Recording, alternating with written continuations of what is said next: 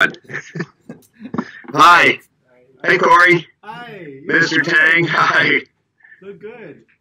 Wonderful. Good.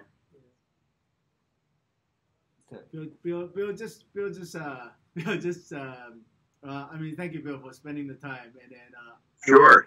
I know you went through a tough journey house-wise last year, but Bill's always been there every time I reach out to him. Whenever you need anything, Corey, just ask. Thank you very much. And I'd like to introduce Professor Feng. You have a chance to meet last time he was in Taiwan. Yes. And then, Hi, Richard. And then Ray as well. Hi, Ray. And then I'd like to introduce Audrey. And Audrey has been, I might say, amazing holder of the space for Taiwan to have opportunity to innovate, to rethink That's great. what we want to do. With all these initiatives from different, in social enterprise, in B Corp, in many of different areas. But she's managing to create that space for people to have a dialogue and continue to build on top of that, working together instead of working as silos. And so it's a great honor to have you and Audrey, and we have this opportunity to learn more from you that what's going on in Benefit Corporation globally, and then also to share about. I will hope that Audrey can also talk about her thoughts for Taiwan, and then Ray and Professor Fang's been driving the initiative for Benefit Corporation. So we have this opportunity for exchange. Physically, we're in the Social Innovation Lab in the Taiwan Air Force. Here we are a host of incubator and accelerators for more than 30 social enterprises here physically. And we're central Taipei, like this is like the most heart of Taipei place. And so it shows our dedication from the central government to have a really organic flow of people coming in and out of central Taipei to visit this place. And this place opens till 11 p.m. every day, and then including weekends. And every Wednesday, I'm here from 10 to 10 in my office hour to provide service to social entrepreneurs and innovators. So you're part of the office hour, and so because of this, this will be on the record. We will be making a transcript and have you check it before publishing it. Yeah. That's great. It's a great pleasure to meet you, Mr. Tang, and I'm looking forward to whatever we can do. I think it's a great and exciting opportunity in Taiwan, and congratulations on the space that you have there. So, Corey, what do we want to talk about? Well, if you could share with us the current status globally on benefit corporations, and then the impacts that's happening for these countries. Yeah. Well. Yeah. So just as a background, I've read this. So. Good. Good. Great.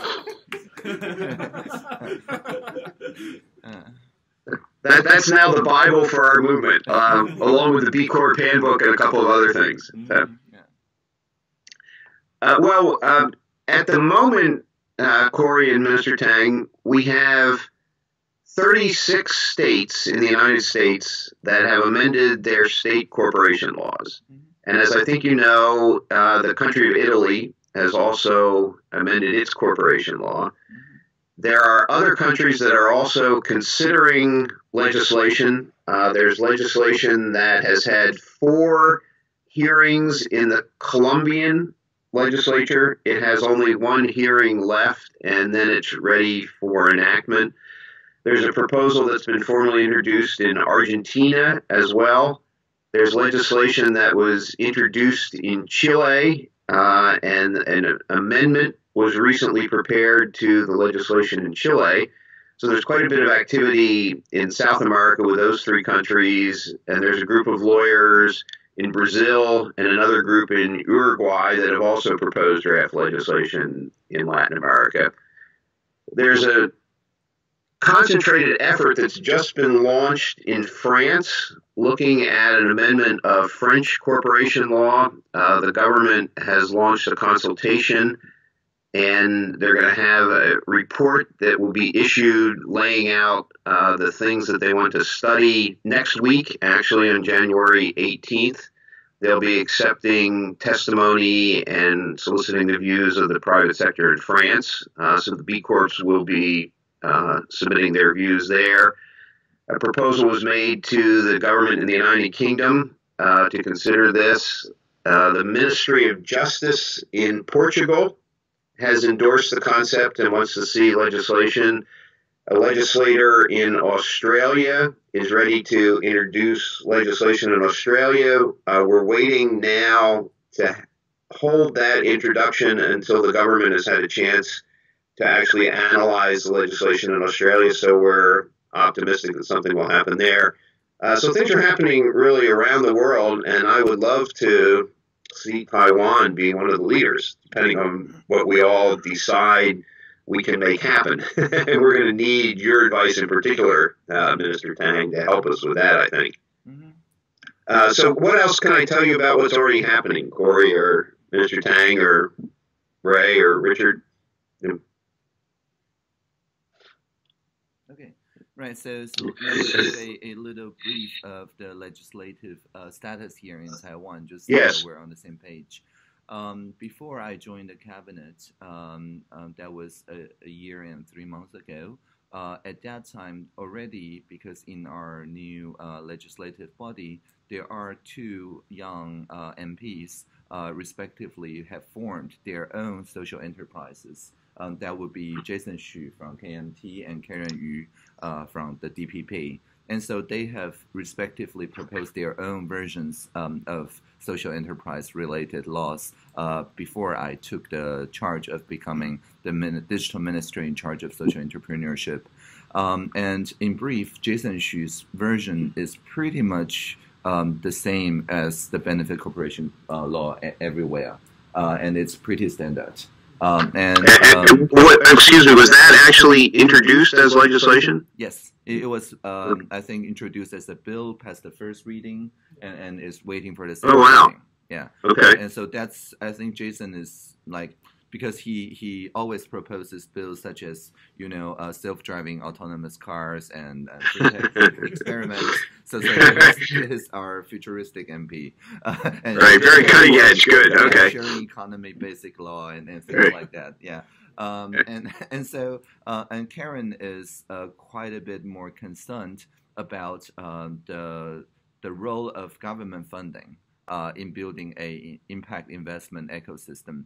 Because to be honest, Taiwan actually in Asia has one of the largest thriving for benefits corporation scene, but the impact investing is probably in the bottom of the AVPN network. And Karen thinks that's because the lack of a very visible signal for the impact investors to see that this government, is serious about this, and that the government puts in legislation that enables the social enterprises to not exceed, its original benefit purpose. So always the investor is faced with the risk of it being diluted or otherwise not honored. So that's Karen's main concern. She's less concerned with the actual, whether it's a co-op, whether it's a MPO, or whether it is a company, she is more concerned about the investment ecosystem. And so in her law, her version of the bill, she introduced a earned income-based way of telling social enterprises from non-social enterprises, regardless of its structure of incorporation. And then she says basically that for companies or co-ops or NPOs fitting that particular criteria, the government should lead with a government-backed fund to build an ecosystem and to match or attract other investors. So I would say Karen's version and Jason's version are actually complementary and not at all at odds with each other. And so personally, before joining the cabinet, I was part of the consultation process facilitator to pass the so-called closely held corporation law section of the Taiwan Company Act. And in that particular chapter of the act, we say that for companies with less than 50 shareholders, we allow their company charter, their founding document, to define non-transferable special voting rights, all the usual things that allow, non-dilution of the original purpose. And so that was passed very quickly because the consultation process is bipartisan or multi-partisan, and also there's very little doubt that it will be beneficial to keep the original company purpose instead of being diluted by shareholders that joins later in the rounds. And so that part was already passed. And now Professor Fang actually is our leading expert in the second round of consultation, which is to change the company law itself to allow the company to declare it's not just for profit, but actually, have a double or triple bottom line. And that's already in our next version of the company law, now proposed by the administration to the parliament, because in the Taiwan Constitution, it's allowed for the administration itself to propose, like AMP, a version to the parliament. And so in our version, we put in two things. One is the idea of a double or triple or multiple bottom line company that is now formally allowed. And then we also put in a clause that allows each company to publicly declare its charter, its founding document as open data for third-party audit, so that it sends a very clear signal if in the company founding documents that the company is willing to disclose their reports and the usual things, right? And so and we also ask our Ministry of Economy Affairs to make an interpretation of the existing company law, saying the existing company law can be interpreted in the spirit of our newly proposed company law. So this actually already takes effect as of last week. And so that was my version of things. So that's the three versions currently all in the parliament awaiting debate in the next session after we deal with this labor law thing, which should hopefully end today. And so what has been the reaction to those various proposals? Right. So the public declaration, opt-in declaration of company founding charters, that is unanimous. For our consultation, we sent a questionnaire, and I think of the hundreds of the respondents, 100% supported this transparency and accountability part of the new company law. So that is, there's no problem with that. And, I'm sorry, and that was your proposal rather than Jason's or Karen's? That was my proposal, yeah. Good, okay. So does that stand a good chance of being accepted? I think so. Excellent, yeah. Okay. Right, and as for double or triple bottom line, we haven't faced any opposition, right, from any stakeholder. So I would say the administration's version is pretty safely, we can assume that it will pass as is. Good, okay. Right, and of the two legislators' proposal, I'm actually not so sure of whether it will be passed next session, mostly because they are coming from opposite parties, even though those proposals are in complement with each other. And so I think one of the key issue here is for both proposals to get cross-partisan support. But I'm not so sure about their respective agenda of getting cross-partisan support for their two proposals. So, and because it is part of legislative, constitutionally, I'm not allowed to comment on the likelihood of their passing. Yeah. But if your proposal, the third one, I guess the government's proposal, is accepted, do we even need Jason's proposal? Well, your proposal would permit people to do pretty much everything that B Corps want to do, I think. Right, and so that would be a norm instead of a chapter, right? Basically, if there's a chapter, the chapter would say that it has to require 4 things or 5 things and so on. But with my proposal, basically, the independent auditing or investment community will have to set their norms and say only companies who declare these four things in the charter will be recognized with the certification. And so it is a more ecosystem determined view. And while Jason is basically the Ministry of Economy or the National Development Council get to decide which four things are basic. So it is a government-led in his proposal. And in my proposal, it is actually civil society and private sector-led, which is interesting given our respective duties, but it is what it is. Okay. I understand. So let me make a couple of comments. One of the things that we are finding in the United States in particular, where we have benefit corporations, is that it's useful for investors in states where there are benefit corporations to have that form because they know immediately what they're investing in. Mm-hmm. And there's been a concern that if there's not enough structure, Mm-hmm. it makes it less easy for people to invest because they have to do more diligence and they have to put more work in understanding exactly what the company is doing. Mm-hmm. Mm-hmm. So if there were some kind of agreed minimums, or at least if people knew exactly what they were investing in, that might be helpful. Mm-hmm. Yeah, I think But- that's true. Yeah, mm-hmm. Please. But what you described, I think, would provide specifically what the B Corp community needs. Mm-hmm. Because as I understand it, the Taiwanese law would validate a commitment to the triple bottom line and would validate a commitment to consider the interests of stakeholders. That's exactly right. Yes. Right, and those are the things that we care most about, along with a transparency obligation, which I think you also would include. Yes. Now, I should caution you that one of the questions that we have encountered in other countries, and this has been raised particularly in France, is a concern in the business community that if we allow companies to expand their purpose so that they're triple bottom line companies, it may expose the directors and management to new challenges and lawsuits that they are not subject to under existing law. And is there a way to limit the liability provisions?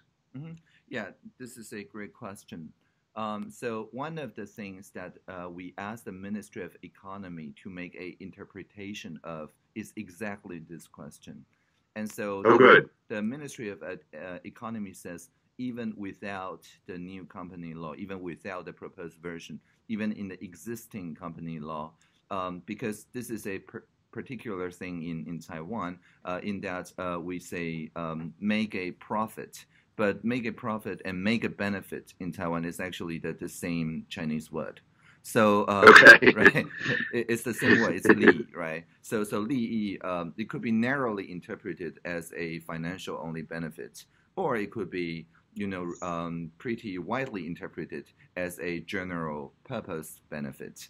And so in the interpretation, the Ministry of Economy explicitly recognized the wider view of the word li to mean benefit instead of profit.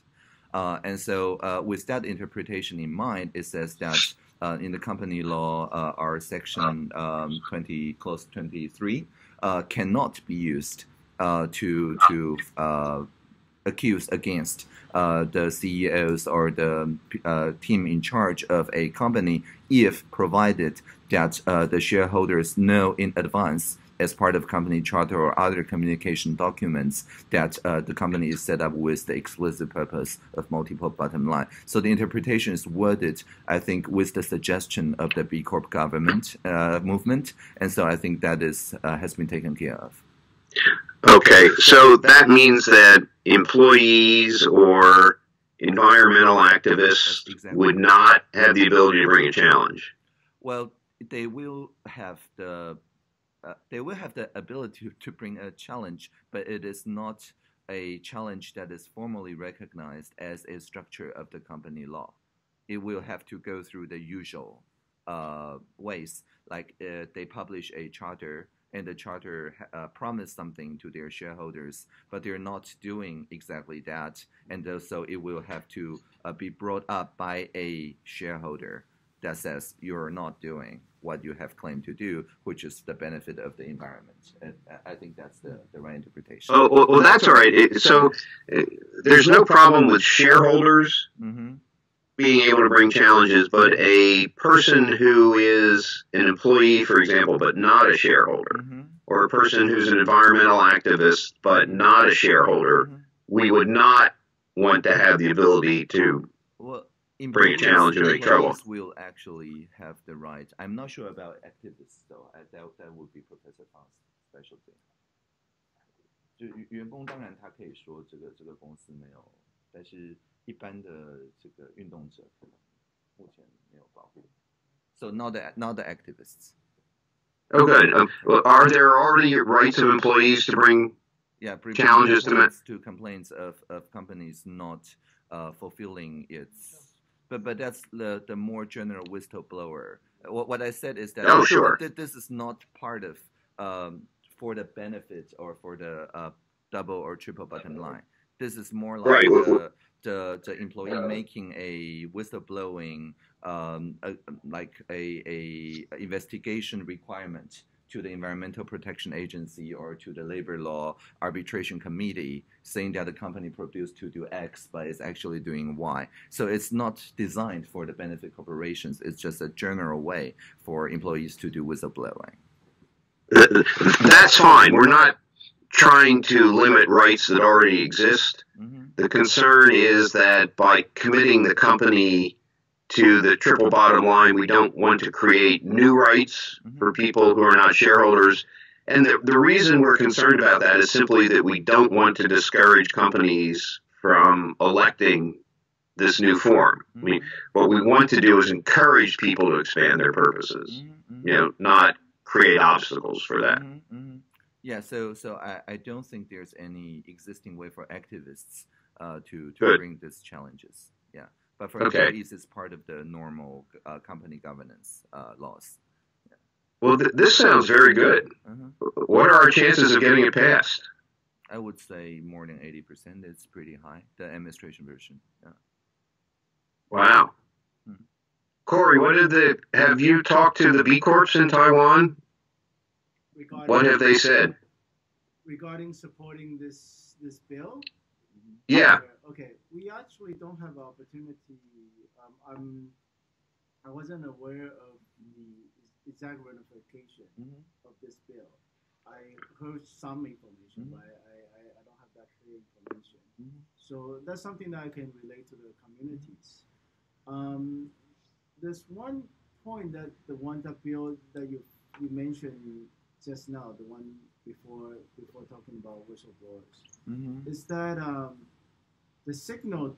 I think it's what I really appreciate what Karen's doing. That she's trying to mobilize the opportunity for government to be engaged on the impact investing. Oh yeah. And then like I've been with communication with ABPN, and there's a North Asia investment community as well.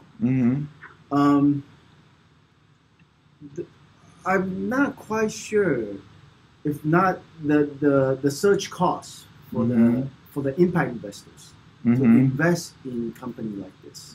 So with this bill, yes, I think you will serve all the purpose of the companies, right? But in terms of the search costs and then to bring foreign investment, to bring the activity of impact investor on the private sector to come into this market, I think that piece still sounds missing to me.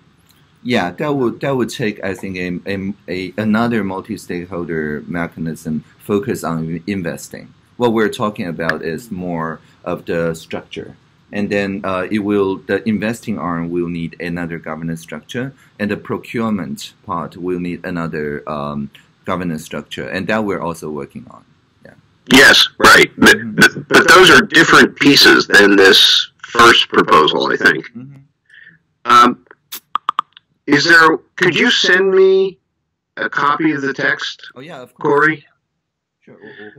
Email. Yeah. And one of the things, Corey, that I think we should do is make sure that some of the larger B Corps in Taiwan know what's being proposed and have looked at it and have talked about it with their lawyers. Particularly now that I think we have a publicly traded company in Taiwan, don't we? That's a B Corp at this point. The O-Bank. And I would want to make sure that they've looked at it and that their lawyers understand it and would be supportive of what we're doing.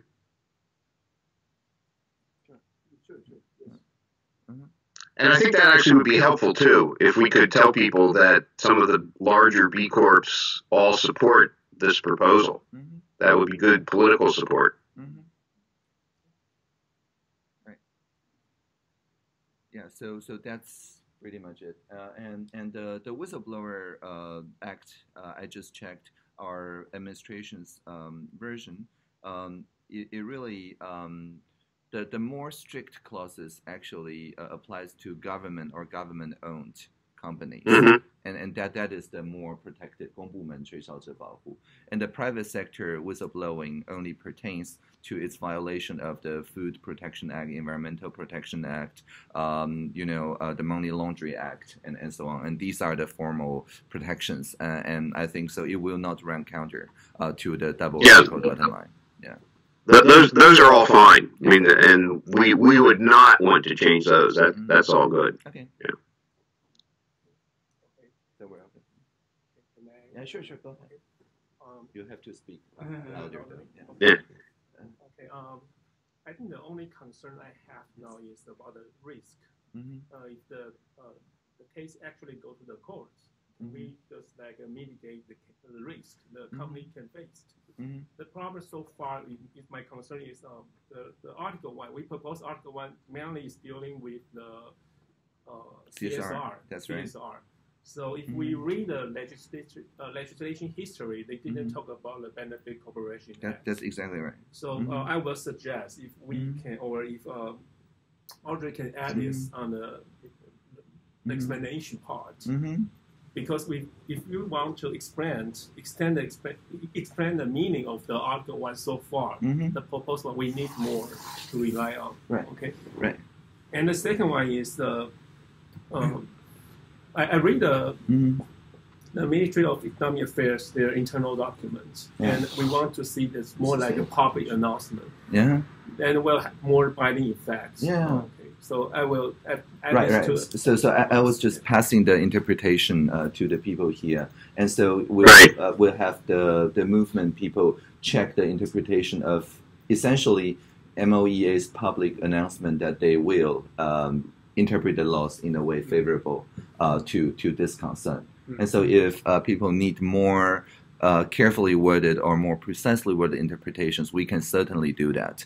But yes, I'll stress that this wording already is taken from the professor's utterances in our consultation meeting, basically word for word into this interpretation. Good. Yeah. Good. Yeah.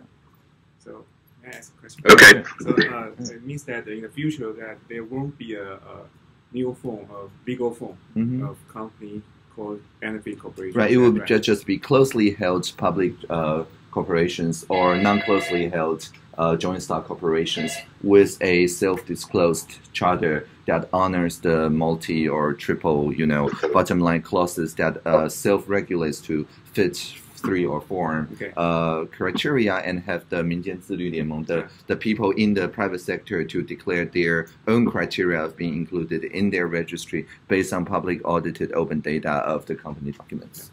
So, do you think yes. Go ahead, Ray. Do you think that if we don't call a new form, or don't create a new form called Benefit Corporation, that follow the spirit of the global Benefit Corporation movement? Yes, I think it follows the spirit. It's the fundamental nature of the change is exactly what we want to see.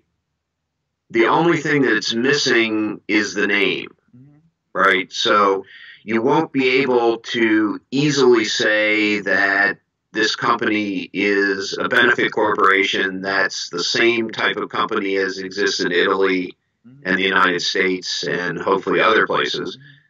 But anyone that knows the company or investigates the company will immediately conclude that, in fact, it does meet the characteristics. So at some point, it would be nice if there were a way to identify it. But I think politics is the art of the possible.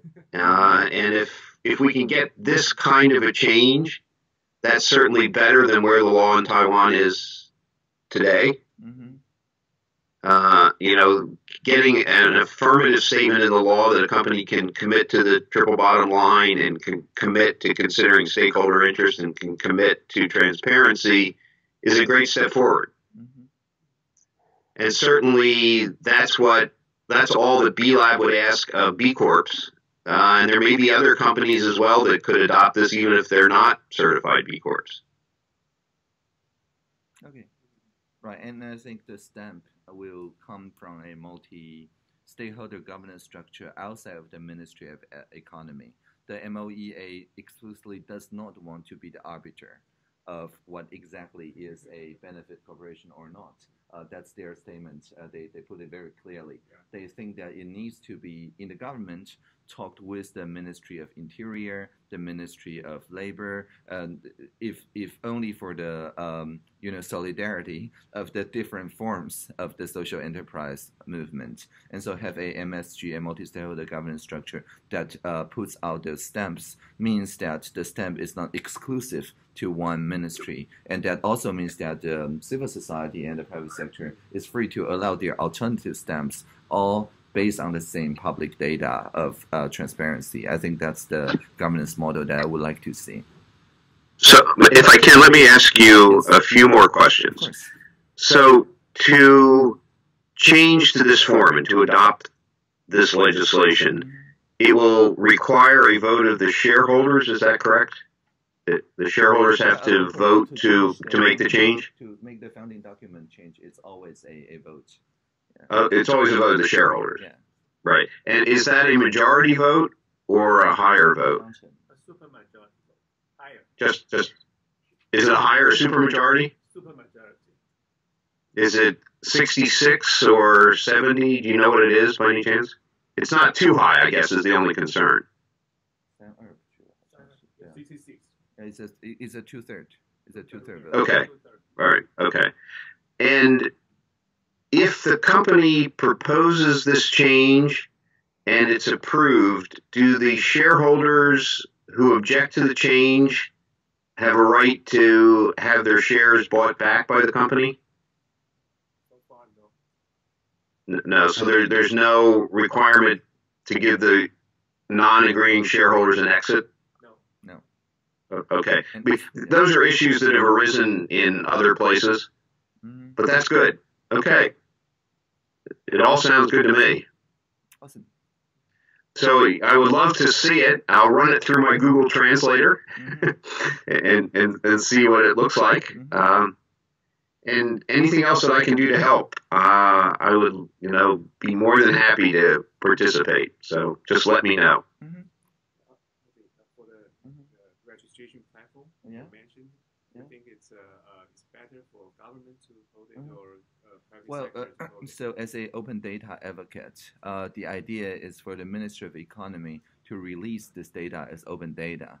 And by open data, we mean that it's not just freedom of information access. It also means that any private sector or civil society is allowed by our open license to, publish it independently, run an audit, do any value-add analysis they want to do, and so on. And so the government will host a canonical version, but it will not object to other ministry or other government agencies to run its separate registries, nor will it disallow any civil society or private sector to host their subset of the registry. In actual fact, there is already a subset registry going on with the 民间自律联盟. Yeah, so that's already the case. So let me ask you a question about that. As part of the open data, what is the information that is available to the public in the that is collected by the registry? Right. So let me just very quickly check the website.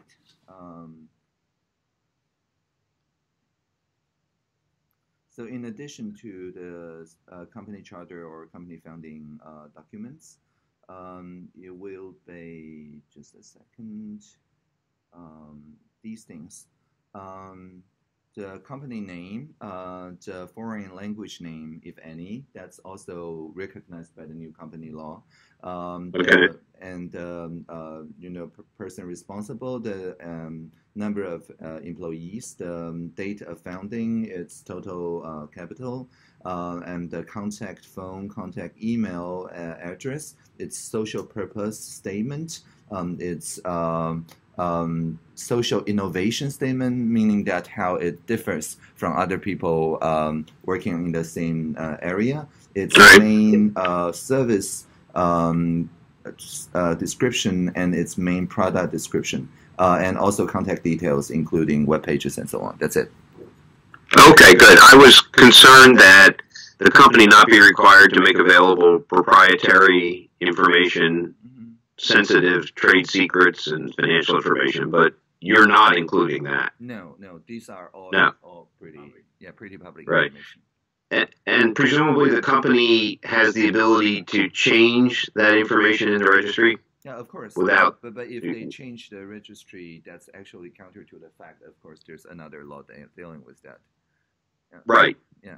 But if they decide to change their business and produce different products, they can change that information. The idea is that the registry is only good for 1 year anyway. For good. Okay. They have to refill all the details. Yeah. I'm sure they can maintain it and change every month if they want. Yeah. Sure. Well, that's good. I like having that information available is good. And it's not sensitive, what I heard you describe, so that's fine. Right, and it's not exclusive to the government. Anyone can just swipe this information and access it to build a subset. Yeah. Good. Yeah, that's great. Okay. Right, so thank you so much for your time. Oh, sure. I'm glad to have this conversation. It's nice to meet you. Hopefully I'll meet you in person at some point. Okay, so yeah, I guess see you online and hopefully offline then. Yes. Good. All right, everyone. Okay. Thank you. Great. Bye. See you, Corey. All right. Bye. Bye.